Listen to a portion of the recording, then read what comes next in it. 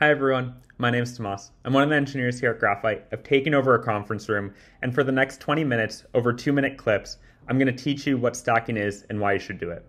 So first things first, what is stacking? Stacking is a Git development workflow where you create branches off of other branches. If you've used Git for a while, you may recognize this workflow or use this workflow. In this case, you already stack.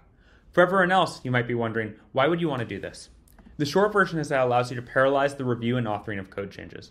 Imagine that you just wrote this change, sign in, and you want to go ahead and write this new change, onboarding, that depends on code you introduced in sign in. The challenge you have is that in normal trunk-based development, you need to merge sign in into main before you can go ahead and branch off of that to start your onboarding code. In a stack-based workflow, you simply go ahead and take that branch sign in and you branch off of that directly to go ahead and begin working on onboarding. About a year ago, the engineering newsletter, The Pragmatic Engineer, covered this workflow.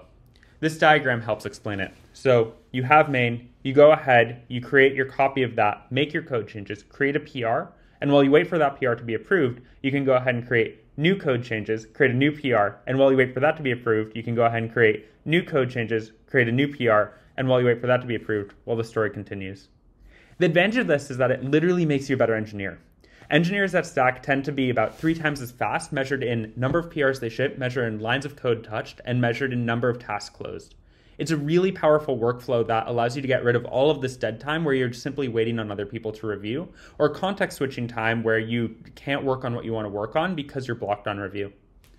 Beyond allowing you to keep working, it leads to better reviews because you have smaller PRs. It leads to faster merges because reviewers see the 50-line PR instead of the 5,000-line PR and simply click approve. And it's, by the way, easier for them to give you higher fidelity feedback because it's easier to tell if a 50-line PR is doing what it needs to be doing than a 5,000-line PR. And you have fewer conflicts.